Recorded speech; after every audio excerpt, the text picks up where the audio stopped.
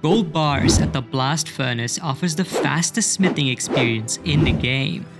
It's a popular minigame, yet so many players get it wrong. In this guide, I'll show you exactly how to set up the blast furnace to guarantee 400k XP per hour. You'll need ice gloves, goldsmith gauntlets, weight reducing clothing, gold ore, and single dose stamina potions. Make sure to enable the blast furnace plugin for a handy overlay, as well as the tile indicator plugin to reveal your true tile while running.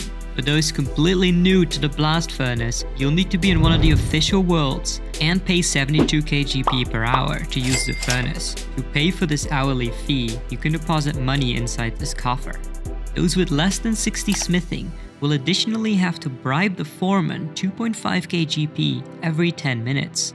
To get to the blast furnace, use the grouping teleport after having started the giant dwarf quest. Now that you're familiar with the basics, let's cover the method. First, we're going to bring a full inventory of gold ore to the conveyor belt and run back to the bank without collecting them from the dispenser. This simple step ensures you never have to wait at the bar dispenser because you always have bars to collect.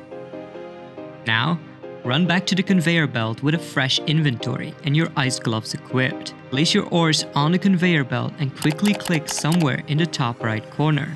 Once your true tile is to the right of the dispenser, click on it and press space to collect your bars. When you see this dialog, switch to your goldsmith gauntlets to get the full XP drop.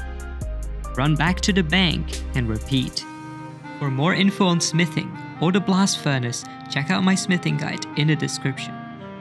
If you've enjoyed this video and want more of this type of content in the future, be sure to subscribe. Cheers!